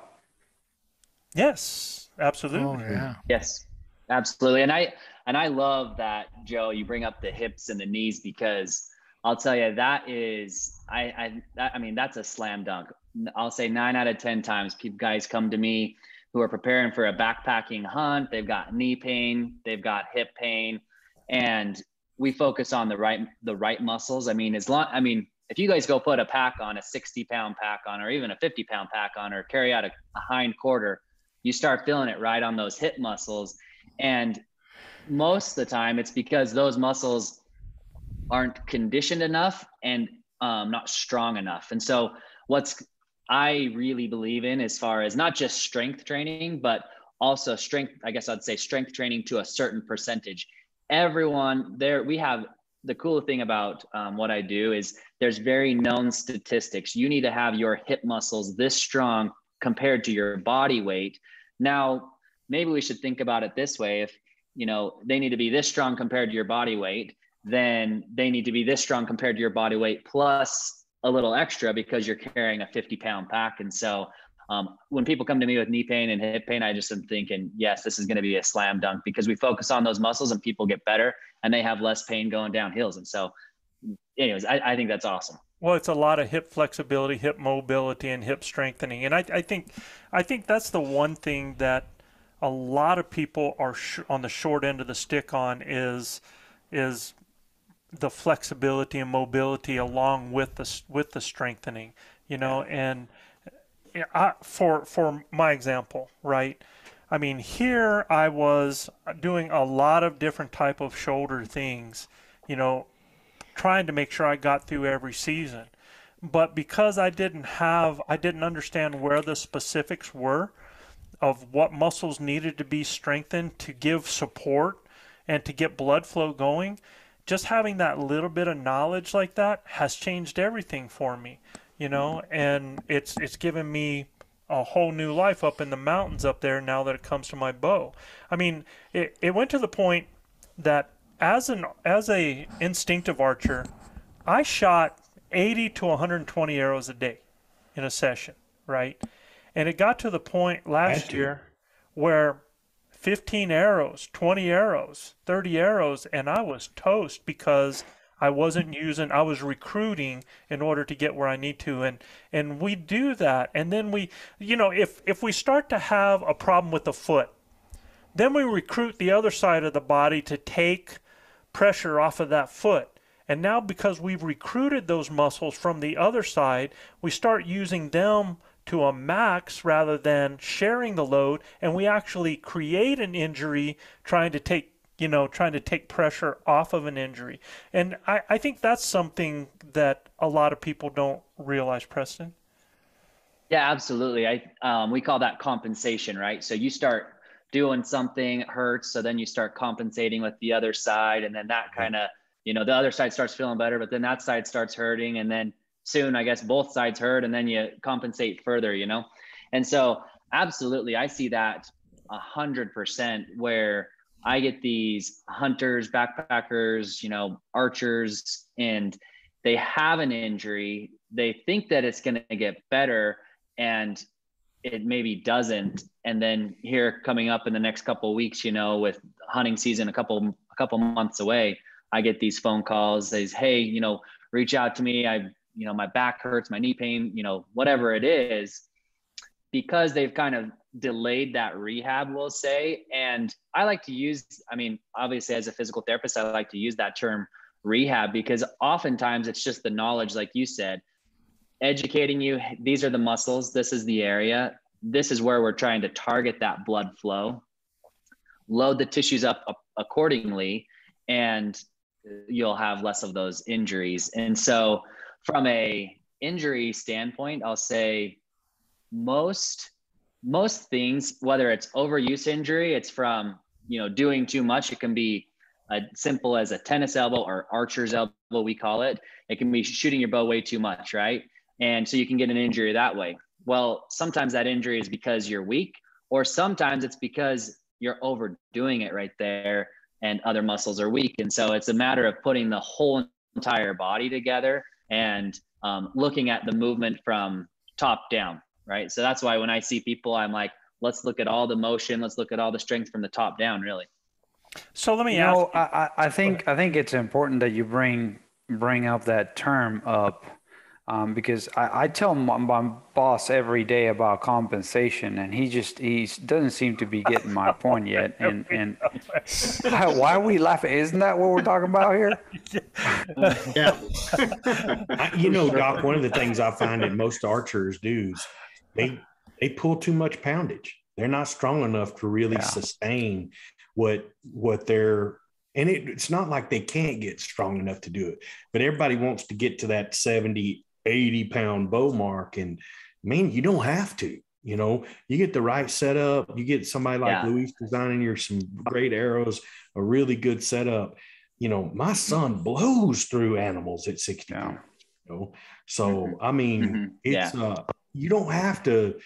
A lot of guys, I watch a lot of guys, and I take, you know, I guide guys hunting, and they get in a blind with me and they can't draw their bow back. They've never drawn from a seating position, right? They've never had to draw from the seating position. They've never had to draw from kneeling or something like that. It's just totally different for them.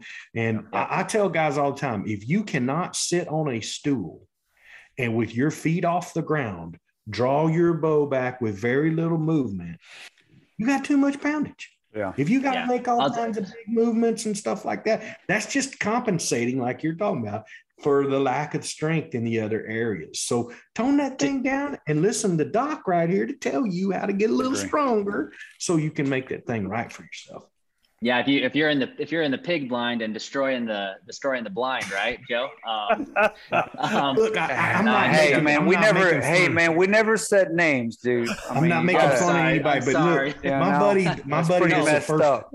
buddy that's the first time bow hunter, and Joe's guided him before. RC Knox has guided him before. His name is Bruce Gaynor. We love him to death.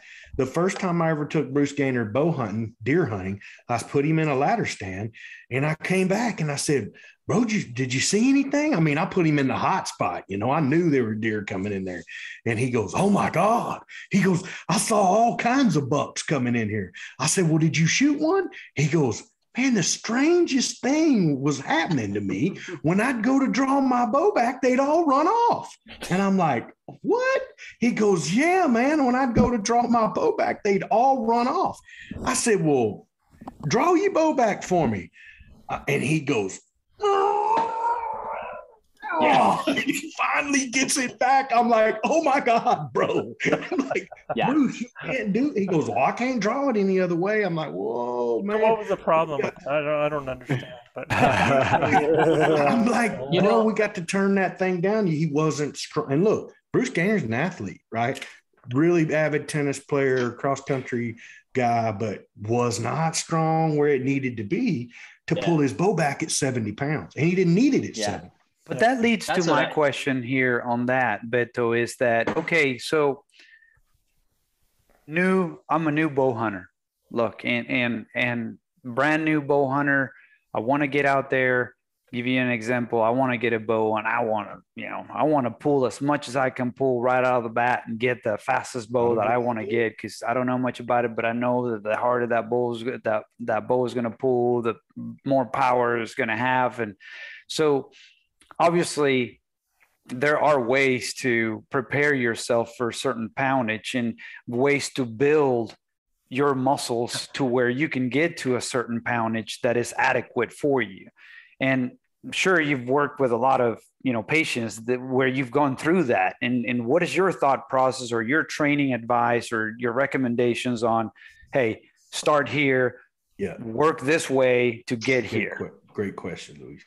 Yeah, great question. I mean, I think really quick to jump on this. It's cool to shoot 80 pounds. It's cool to shoot 90 pounds. That's what a lot of, that's what Joe Rogan's doing. That's what Cameron Haynes, and there's nothing wrong with that. No. If you're fit and if you're strong, like those guys are.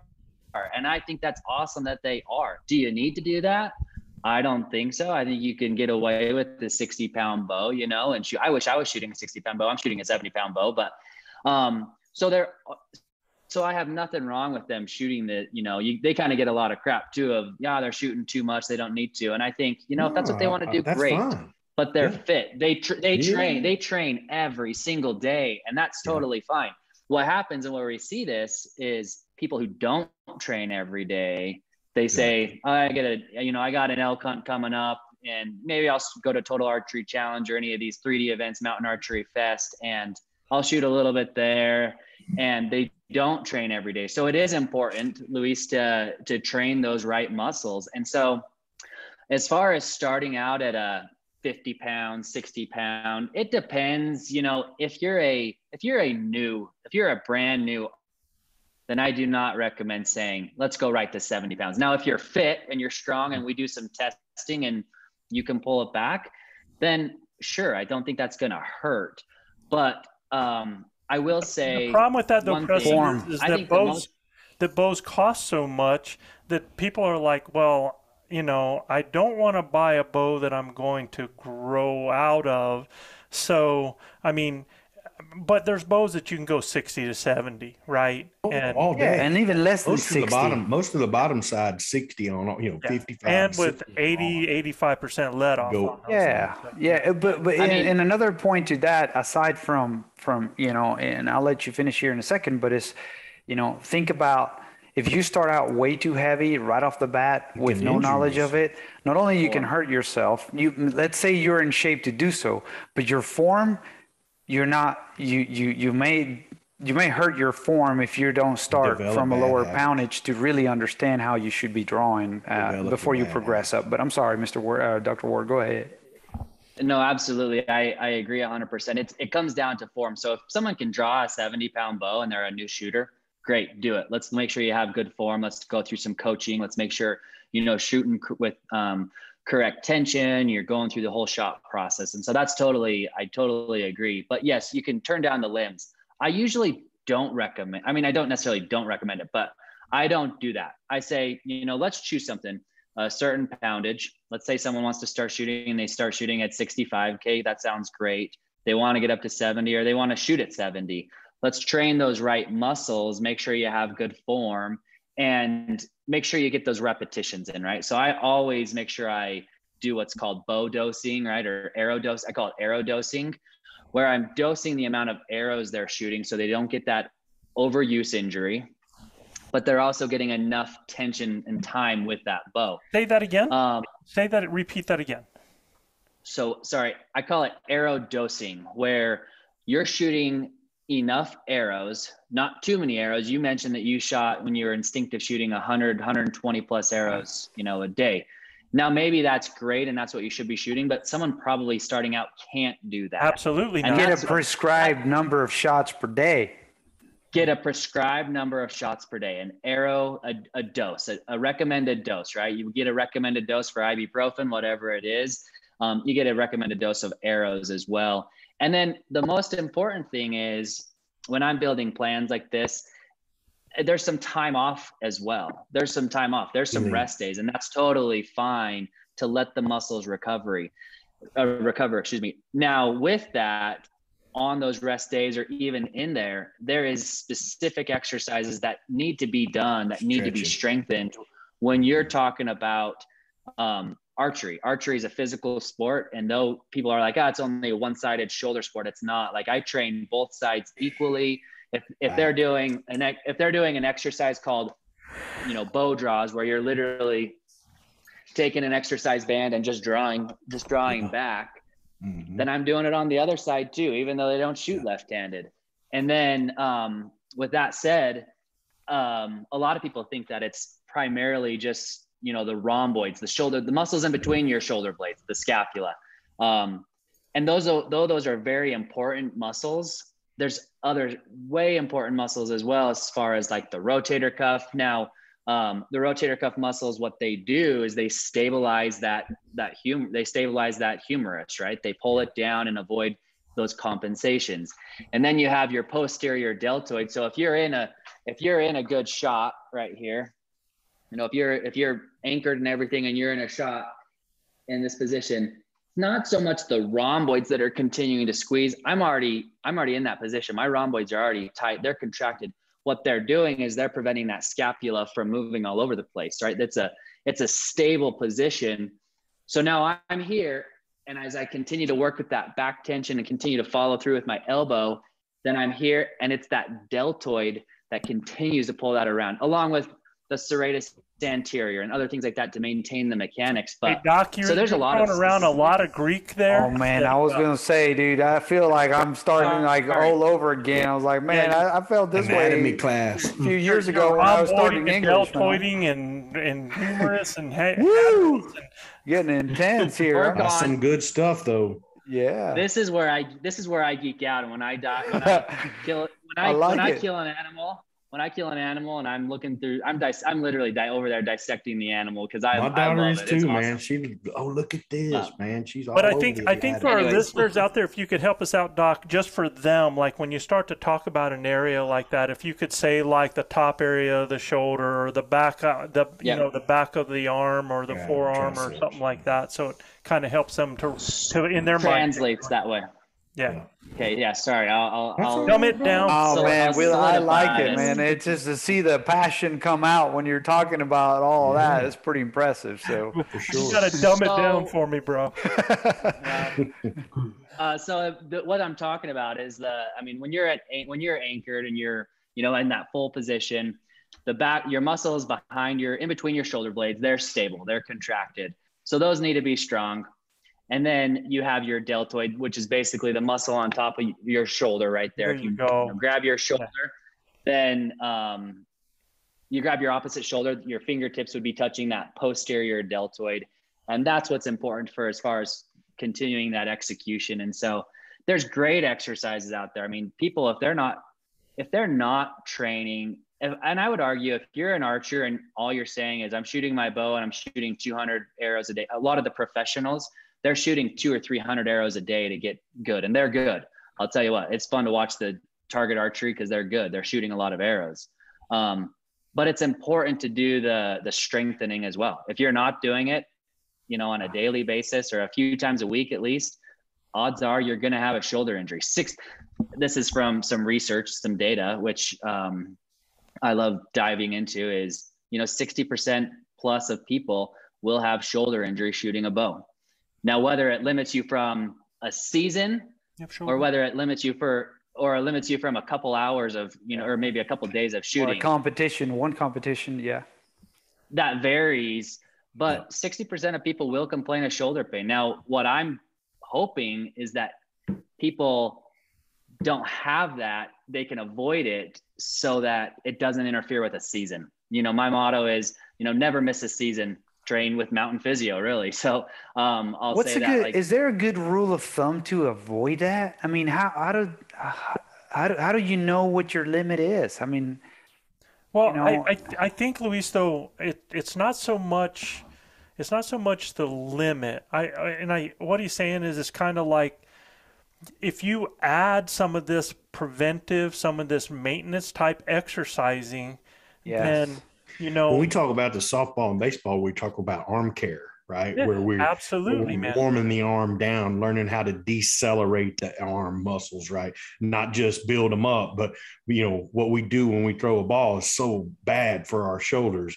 And the care that you give the arm through deceleration is just as important as it is to accelerate it through there, right? So I think Doc's on to something very specific when it comes to bow hunters in what could be some real preventative exercises we could do to help strengthen the areas that are really important for archers, right? Absolutely. And I'll say this time and time again, like my goal is to, unfortunately, I hope it's to work myself out of a job, right? I say that kind of jokingly because that'll never happen. Compensation. No. We're talking as about long as we compensation. keep having pandemics, our population is going to go through the roof, Doc. So you in good shape. And that's why I say it jokingly, is because my goal is to teach archers. I want people to do things the right way, and mainly because, not that it's bad, but there's a right way to load it. There's a right way to dose it. I see it all the time where other people are, whether they're giving exercises or not, or it's not an appropriate load because it's not enough. So that's where my specialty lies, is like, we got to make sure it's the right load at the right time, enough rest and things like that. But that's why I kind of joke about that, because I know it won't happen, but I hope to teach people. I hope to, give people the right exercises and these few little ones to maintain, or you can start now and maybe your shoulder feels better. I've had so many people, it's really cool to reach out to me, whether they went and got an MRI after and they're like, you were right on, or, hey, I did these exercises and, surgeon says, this is exactly what I should be doing. Or, I can delay a shoulder surgery, or I've been able to avoid a shoulder surgery altogether. I had that happen this year and it was just music to my ears, right? If you can delay rewarding. If you can avoid a shoulder surgery, that's awesome. Yeah. So let me ask a question. So you're pulling a 60-pound bow, and first one's perfect. You can do it. Second one, you're starting to have to do everything wrong. In other words, your form is completely out of whack. Do you recommend taking that bow and turning it down? If I understand what you said, rather than turning the bow down to where you can shoot maybe 4 or 5 consistently perfect, rather than doing that, just do that one every day. Is that correct? Or? Yes, I see where you're coming from. If they could do one, I would probably turn it down a little bit. But I'll tell you, this is how I practice, I guess, is people come to me, they have shoulder pain, or they're shooting their bow and they're like, it hurts, or they do whatever. There's some pain because of an activity, or we're trying to figure out what that activity is. I'm under the understanding, and this is kind of my motto of practicing is, I don't want to tell people no, and I don't want to tell people take something away from them yet. So meaning if you can do one and it's good, and I give you some strengthening exercises, I give you the right program, I know that my program's going to work, and you do it and we're not making progress, then I say, okay, now let me step in. Let's take this down. Does that answer your question? Yeah. So I don't want to jump in immediately, because honestly, if we think about coaching from a coaching perspective and a learning perspective, the best learning is self-reflective. You're learning it yourself, right? Mm-hmm. And so I can teach you and tell you that, or I can say, hey, drop your bow down. And dial it down, dial it back, right? Decrease the draw weight. Or you can shoot and then you can do the exercises, and then you can shoot again and do the exercise. And if you get stronger without me interjecting as much, you've learned more. Right. And so, it's situational, I would say, as well. Like, I agree. I think, go ahead. Sorry, I was gonna say there's always reps in a bow is very important. Reps in a bow is super important. The best training, some of the best training you can do is just shooting your bow. And so absolutely, I agree. dial it down so you can get some arrows. And that's where I put together these programs. It's like, okay, now let's get some arrows in. But I mean, if you can shoot 1 or 2 arrows, good arrows, and then you can train for 3 weeks, and then the next week, you know, those in 3 weeks, you can shoot 5 or 6 arrows, then great. I like what you said, because I think, you know, you're putting the coaching portion to it too. And the last thing you want to do for a client that comes to you with maybe not something physically that impairs them to like draw their bow, but maybe with a goal of being able to draw a certain poundage and then, you know, needing to work the muscles. The last thing you want to do is telling them, well, if you only drew it once, you know, you may want to turn down your bow, because that's not coaching them through making their muscles stronger so they can achieve their goal, versus telling them, hey, we can get you there, but this is how we need to get you there. Right. And I think that's they're just your guys approach. that are going to start out with too much poundage. Yeah. And they can't draw it. And they're the going to same- injure themselves when they keep trying. Yeah, You know, it's gotta the same turn as it somebody down. going They to the bowling alley and going and finding the heaviest 16-pound ball in the bowling alley and trying to not a bowl. good idea. Man, you know, it's Again. it's about finding what you can use effectively, efficiently, with the best form possible. So if you're shooting and your form starts to break down, it's time to stop. But here's the thing about it is that when you're shooting a bow, you're using multiple muscles. So now you might stop shooting, but now you can go and exercise each of those muscles to strengthen them up individually without being in a total movement that's going to add to that total movement when you get there.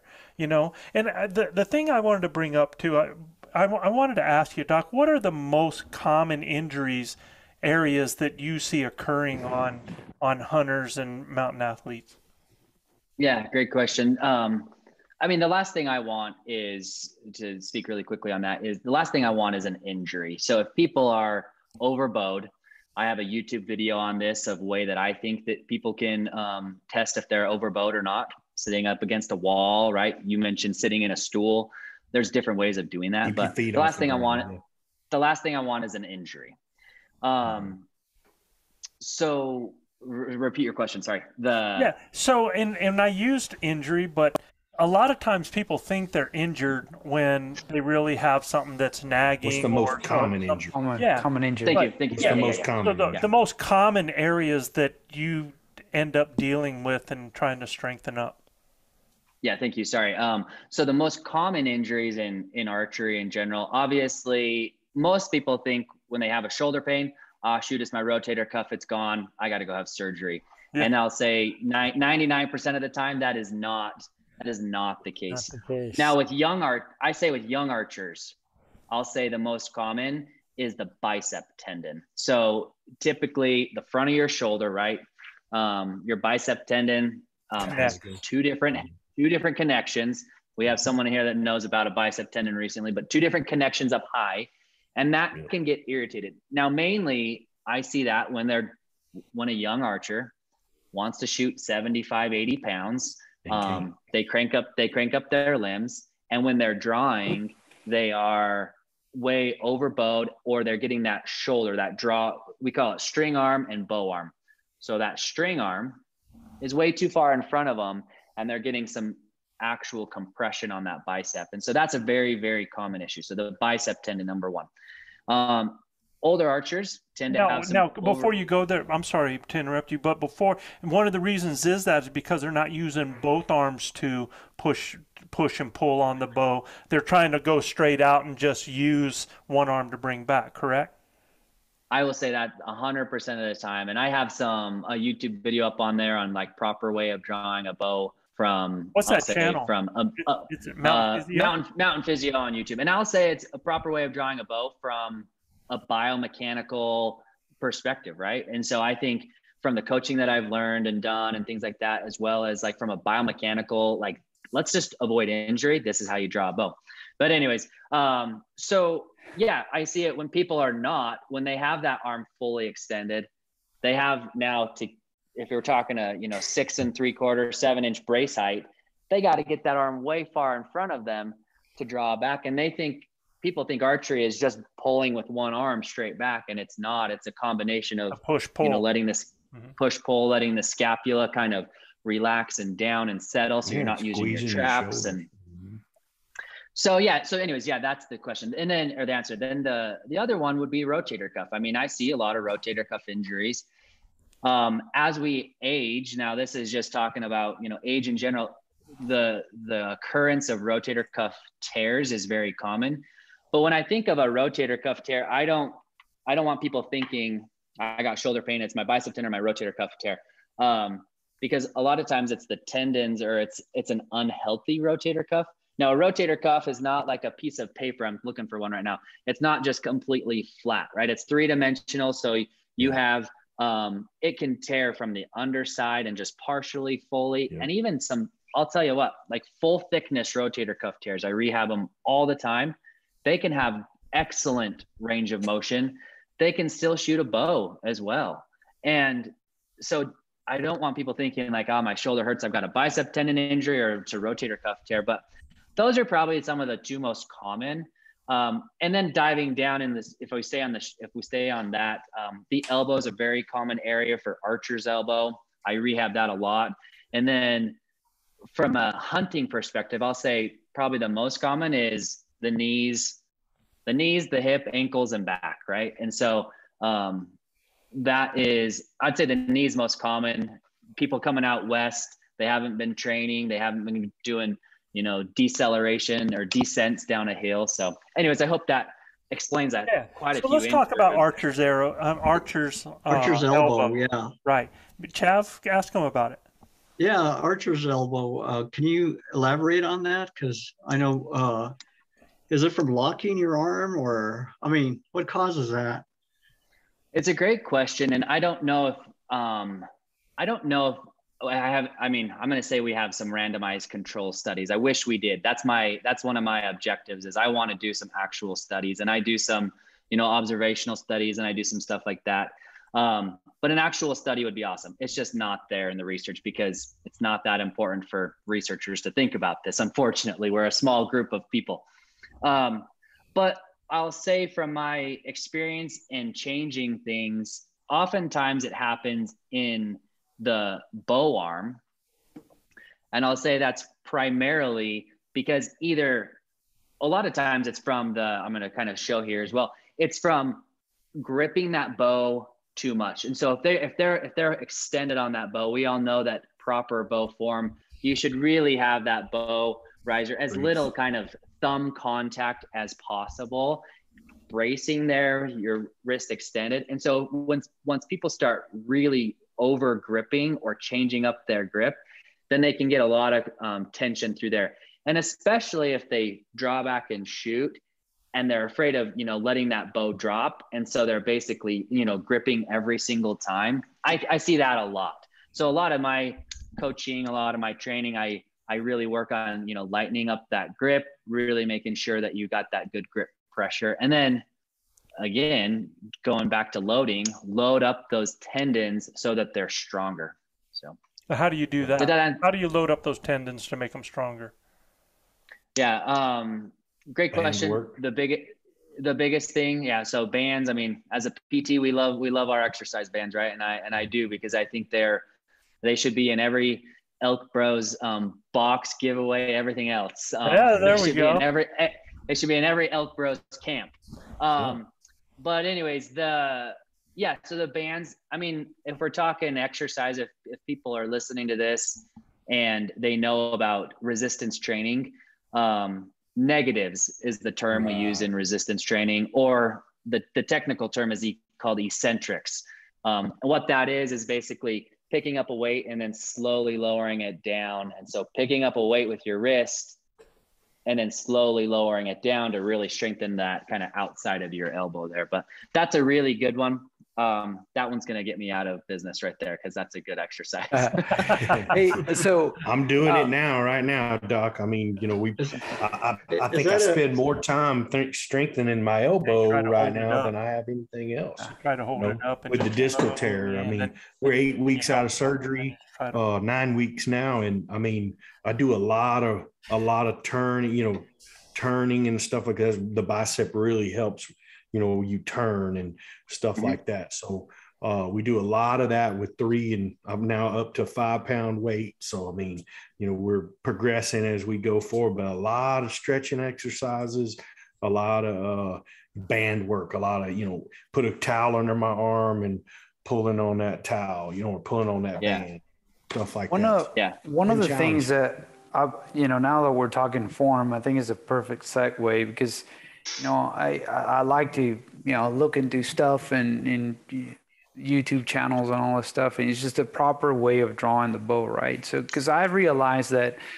the way I kind of learned it just when I started shooting, my form when drawing is I do push forward, but with the right arm, I normally bring it down, and then I find myself going back up after I do that, right?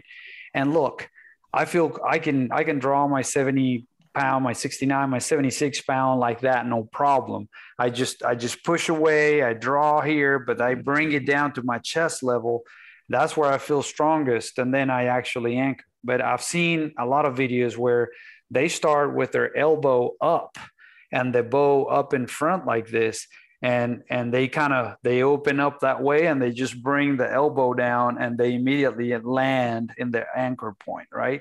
So for the life of me, I've tried that even with my lowest poundage bow, and I cannot do it. I mean, it just doesn't come natural to me. It feels super awkward. I feel like super weird.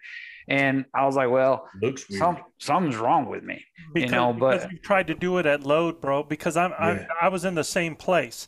And the problem is you've compensated, you've recruited, you're at the high point of where I ended up at a low point doing the same thing.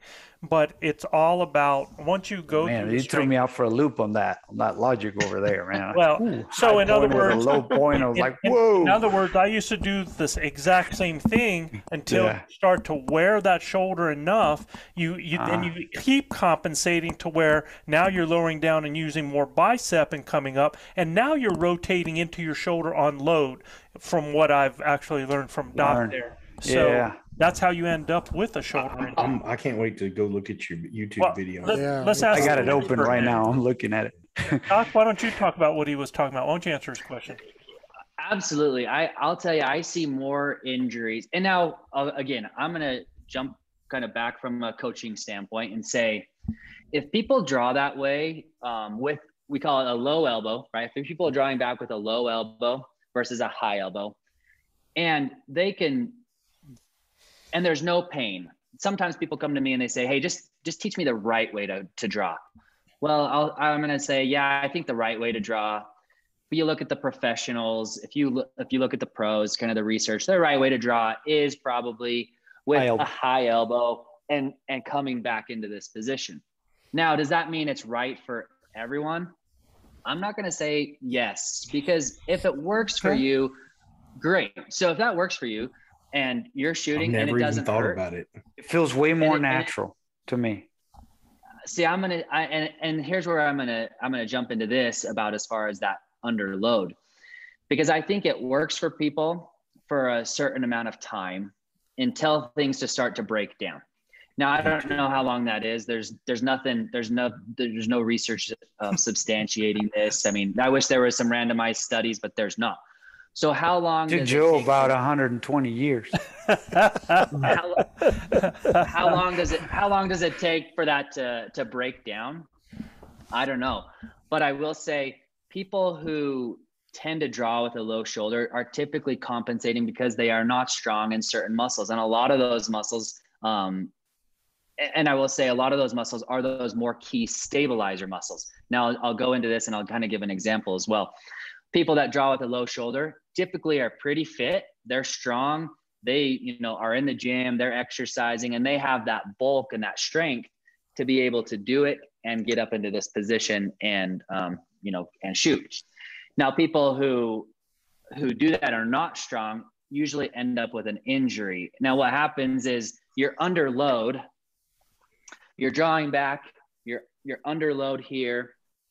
And then as you start to rotate up, well, now your body, your rotator cuff is trying to stabilize a joint that should be stable under pressure. Now we're talking maybe 16 to 20 pounds, we'll say, depending on how much you're drawing, which can be back, which is quite a bit actually for those small little rotator cuff muscles. So now you're rotating as I'm rotating up and getting into my anchor, because every time you draw here, you have to get up to anchor, right? So every single time. So whether you draw high and get to anchor, it's maybe more efficient, or you're here and then up. The problem with this one is you're under so much tension, 17 to 20 pounds, depending on your let off and everything.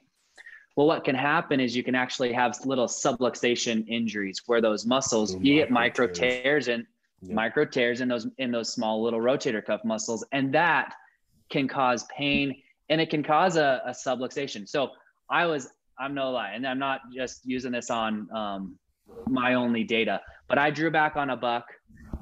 You know, I was obviously under some buck fever, drew back way weird. And I felt my shoulder thinking, wow, what is going on? And I'm back in this position and feel my shoulder collapse. The arrow sends off, miss a nice buck, and think, gosh, what did I just do? And what was I doing? As I was drawing in an awkward position when I was hunting, not practicing some of those positions, right? And so I think no matter what, whether you draw with a high elbow, I recommend that. I prefer that. If people say, what's the correct way? I'm going to say, draw with a high elbow, push pull, and really use those back muscles to kind of open up your chest and get into it. Yeah. Because it's more efficient and you have the stability already made in the bony structures as you're here. And you're not going to cause a shoulder injury that way. The other way, I've seen more shoulder injuries that way than I may have to follow up with you on that, because I have honestly tried and it just feels so awkward and I just can't. I may need the proper steps. I was in the same boat, because as soon as somebody mentioned about the shooting form, I tried going to it and the strength wasn't there. So in other words, it's like trying to sprint a 100-meter dash, when you haven't trained for it. I can sure walk that 100, but now, man, so when I did that, and again, when you come up here and you haven't strengthened those and you try to do that, you're actually setting yourself up for an injury. So the thing to do is to actually start light, get away from, worrying about drawing at that point. And what Doc did was, I think I was on 4 weeks of strengthening before I even attempted to draw my bow on that. And I ended up going down with it just because for my confidence in my head, right? So, and what's amazing is when I first started this, what was interesting was I was reaching failure with the exercises. They were only like 3 times 15. And when I was doing just a draw up here and with a bungee, the first set of 15 I could get through. And then the next time, by 5, I was fried, right? And because those muscles had not been used in that way. And, after about week 4, when I'm starting to no longer be fried and I'm not reaching failure, and I go to draw my bow for the first time. The first time I did it, I was extremely tentative because in my mind it remembered exactly what you were talking about, Luis, that it was awkward, right? But after I got through the first one, now what's interesting is now I'm drawing my bow and shooting, and I'm not getting even close to the fatigue that I used to because the muscles are much more efficient. I imagine that's how Manano would feel once he starts thinking. his brain muscle, whenever he starts using it, it will probably defend himself, man. Poor Manano is just getting roasted. He's got to show up, man. His fault for not being here. He's the Lincoln lawyer, man. I don't know. We got to call him like the Mustang lawyer or something like that. He's always on a horse. But Dr. Ward, I've watched myself draw on camera. I draw with a high elbow because I pull straight back, right? So I draw with a high elbow all the time, but now do what, Bub? I used to, and then after an injury, I compensated. Mm-hmm. Well, and I've got a torn rotator cuff in my right arm. I have since I was 21 years old. They tried to fix it, but back in the day, 1987, 1988, they didn't have the technology that they have today. And the guy was like, look, if you're not trying to throw 95-mile-an-hour fastballs, you ain't never going to have this worked on again. You know what I mean? So I don't, but I do like bow hunting, and I don't have any problem in that shoulder pulling it back. But I'm wondering now, with my injury that I've had for that distal tear, is am I going to, compensate or anything else for it? I mean, the doctor and I, Dr. Eilers here, said, man, I don't even want you picking a bow up till like August 1st. We'll talk about it then, but I want to keep working on strengthening everything. And while I feel I'm a big fella, right? And I'm pretty strong as far as strength goes. So pulling it back, I don't think it's going to be a problem, but strengthening that tendon back, that's, where they had to drill that hole in my bone and put that button in there and get everything tacked back up. I'm sure it takes quite a bit of time to fully heal and strengthen the tendon. That's the nice thing. Let me ask. Go ahead. Go ahead. Oh, sorry. I was going to say, let me ask a follow-up on that really quick. Is how long were you immobilized? Immobilized? Were you immobilized? Were you in a sling at all for any time, or were you immobilized for any time? 2 weeks. 2 weeks. So interesting fact. I fished. I did everything. It hurt like hell, but I fished a tournament, the whole 9 yards with it torn. And he's like, look, generally I like to wait 2 weeks. So some swelling will go down, this, that, and the other. But as quick as I can get on it, I want to get on it. And I tore it on the 2nd. I had surgery on the 22nd. So 20 days. Yeah. And that's totally, that's fine. I think the fascinating fact, which I'm just going to bring this up, is because anytime you have, this was measured in the quads, usually after like an ACL or something, but there was measurable atrophy noted at about 3 days of immobilization. Gotcha. Visual atrophy at 2 days, 3 days measurable. At 14 days, 2 weeks, there was a loss of 25%. Wow. 25% extension strength in the quads we're talking, right? So we kind of say, maybe let's extrapolate that over to the shoulder and other joints. But at 2+ weeks, you can have 25%. So now if someone's immobilized, or let's say someone's injured and they're just kind of like, they're not using it much. Well, think about that as far as like how much atrophy happens, that loss of muscle strength, force production, everything. And so, I mean, and even kind of use it this way, as far as if we're talking archery and hunting and preparing for it. Let's say you're shooting your bow and you're shooting with this low elbow, whatever it is, and you want to go to that. Well, you're not conditioned. You probably don't have the strength, right? So you need to really start with a resistance program. And that's why I'm harping right now on Instagram, like, hey, we've got less than 12 weeks until we're hunting, elk. We've got less than 12 weeks. Strengthening right now muscles. is really where you should be strengthening. And then if you need help, that makes so much sense. Manano hasn't used his brain in 40 years. Imagine the amount of atrophy. I mean, I just keep thinking about it, man. It's just like, the thing about the resist, and that's when people hear about strength training, everybody always thinks about weights and pushing, right? And really strength bands, resistance bands, low weight, especially when you're dealing with shoulders, even like when you're trying to work on hip mobility, I mean, it's just using body weight to do exercises that strengthen those for an action.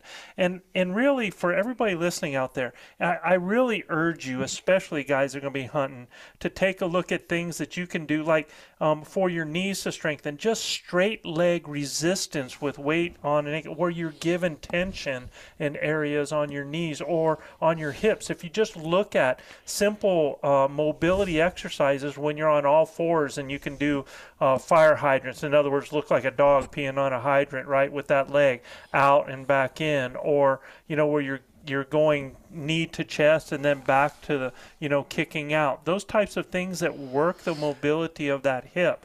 Think about where you have your areas that are going to be most crucial. You think about your ankles, think about your knees, think about your hips. It's generally the joints. And so if you can work the mobility and the strength of those muscles around those areas, you're going to be that much ahead. Now, our shoulder, we have to have because we shoot, y'all. And if we're, if we are not shooting as much because we're having pain in that, or we're weak in those areas, we're breaking down, then there are things that you can do with resistance bands, with lightweight, that can get you where you need to be. And it really, it might only take a half hour. I think my workout that you give me, Preston, is about 35 minutes. And and here's the other thing is, a lot of people think that when they think about weight training, they think about Monday, Wednesday, Friday. They think about, Tuesday, Thursdays, because when you're doing heavy lifting and stuff like that, when you're breaking down, you always have a day of rest in between.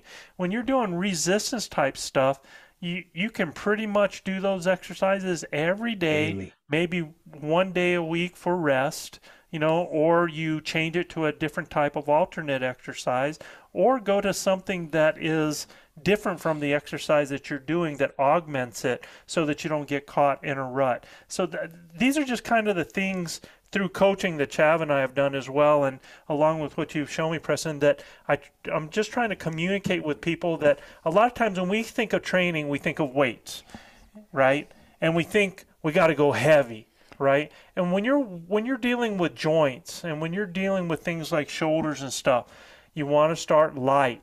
And your body will let you know. If you're feeling yourself breaking down on a certain rep, if you're doing 15 reps and by 5 you're breaking down and you're feeling pain, you're too heavy, man. I mean, you need to lighten up and you need to go lighter with that so that and maybe you need less reps until you build up to it. I was using a band that I started out with that I had failure with that was an extremely light, easy band. I mean, now it's just so easy to me, but it's a progression. So they have different colors. Absolutely. And if you think of, absolutely, I will say with strength training, we think of weights and stuff like that, but whether it's bands, weights, whatever, there is a certain load. Typically, you're looking anywhere between 60 to 80% of your one repetition max for strength training, for hypertrophy, for muscle gains, things like that. You want muscle breakdown. You want buildup of lactate. You want that circulation to get in there to, flush that out. So you want all those things. And I'm thinking about that as I'm giving these exercises. But if you think of the smaller muscles, we're talking a lot of the rotator cuff muscles, or maybe some of the postural rhomboids, or the muscles in the back, the trap and things like that. Maybe 20 pounds is way over. I'm going to say that's probably way over your one repetition max. And so you can dial it down with the different colors of resistance bands and things like that, or you can, dial it down. And I think the important part to this though, there is an appropriate load as far as percentage of one repetition max, or there's an appropriate dose for everyone. It changes up a little bit. There's a right amount of, it needs to be this much, it needs to be this many repetitions. And that's why oftentimes I do prescribe exercise for some of these little muscles of, it's going to be, it's going to be a daily thing because we're trying to increase blood flow, and odds are you don't necessarily need a rest day, maybe one day, like you said, because we're working some smaller muscles at a lower load, but getting that same amount of dosage in throughout the week. So. Awesome, man. Hey, Doc, where can people find you and get more info on this? Yeah, I appreciate that. Mountain Physio, MTNPHYSIO. So mountainphysio.com is the best way. I have a portal on there that people can write questions. They can email me. They can do all sorts of things, schedule appointments, virtual visits. I offer, some free virtual visits just to make sure people are getting the right therapy, they're in the right hands, and whether I can help them I have a team of professionals. I have a team of therapists that I work with, occupational therapists I'm hiring. So there you go. But I have a team of physical therapists across the country as well. So my goal is to build up Mountain Physio and have it really across the country for everyone to, I think it's so cool to get therapy. So it's there. I have the team. So reach out to me at mountainphysio.com. Instagram, I'm on there most active, even more than Facebook. And so Instagram is mountain MTN_physio. Okay. So Mountain Physio there. And then, yeah, that's what I'd recommend. YouTube, sorry, I'm gonna say YouTube as well. I just hit you up. I just hit you up on Instagram and already stalked you up on the YouTube video. I've been watching the YouTube videos. You've been talking, just kind of looking at the draw and stuff like that, and looking at Beto's videos of drawing. He's talking about the high elbow, and he's just all the way down here, like he thinks he's like drawing like this, and now he. No, I don't have it up way high. I have it up. so I've been geeking out on it. I was like, man, I'm all crooked, man. I'm all crooked. I know. I look at my videos and I'm like, and so yeah, reach out there. And I want to just say that, like, there was a really interesting research article on proper form, and it talks about the high elbow. It talks about angles. And in my evaluations and stuff, I'm always drawing angles on people, taking pictures, having them send videos of me, having them send videos to me of them shooting so I can make sure they're doing it correctly. Sure. But there is variation. I mean, we all probably shoot a little differently, whether your elbow is at 120 degrees or 117 degrees. There's some variation, and it probably doesn't matter. If it does hurt, archery shouldn't hurt. Archery shouldn't hurt. You should give me a call. Makes sense. Awesome. Mm-hmm. Unbelievable. Dr. Ward, we can't thank you enough for showing up and getting on the podcast with us. Look forward to having you again. Guys, if you like what we're doing, please subscribe, rate, and review us. You got to go to Apple Podcast or iTunes to review us. You can check out more elk hunting content at ElkBros.com. And just a reminder, if any of our listeners would like to have their questions answered on our show, just send your questions to info@ElkBros.com. That's info@ElkBros.com. And like we say down here in the Lone Star State, husbands, kiss your wives, wives, kiss your husbands, hug your babies, keep your broadhead sharp and your powder dry. And we'll see you next week right here on Blue Collar Elk Hunting. Peace. Thanks a lot, Preston. We'll see you on the mountain, man. What are we listening to? Oh, that's right, fellas. And to close out our show, we got Brother Tony Wintrip with some awesome music. Get Tony. What you smoking, boy? It don't smell like the stuff my grandpa used to do. When he carved them wooden ducks, he gently took a puff. A little bit of cherry was drifting in the wind. I can tell that he wasn't all there.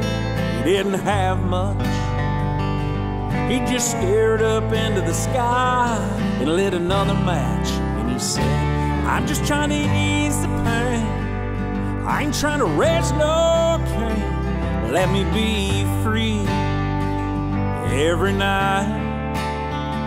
I don't want to cuss or fight, and I don't ever see the light. At the end of this tunnel is where I need to stay, while I'm trying to ease the pain.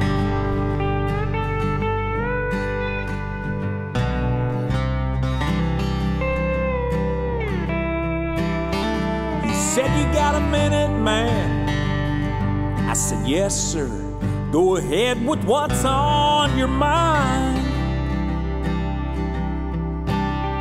He said, I got a busted back and scars I got on both these legs from cutting timber way up on a mountainside. That old chainsaw was slipping right through the back cut. Before I knew it, I was upside down and on my butt. I'm just trying to ease the pain. I ain't trying to raise no cane. Just let me be free every night. I don't want to cuss or fight, and and I don't ever see the light. At the end of this tunnel is where I need to stay. Well, I'm trying to ease the pain.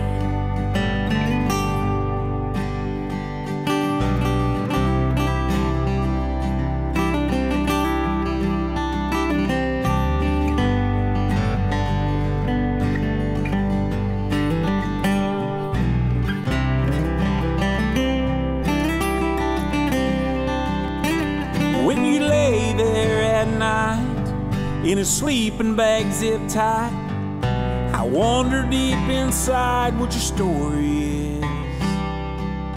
And no one knows but you. Would you open up if we had a few? Lord knows the cardboard sign don't say it all. He said I'd give it all again if I could do it over. And this old bottle of Jack won't get me sober, 'cause I'm just trying to ease the pain. I ain't trying to raise no cane. Let me be free every night. I don't want to cuss or fight. I lost my kids and my wife. At the end of this tunnel is where I need to stay, while I'm trying to ease the pain. While I'm trying to ease the pain. While I'm trying to ease the pain. I just want to ease the pain.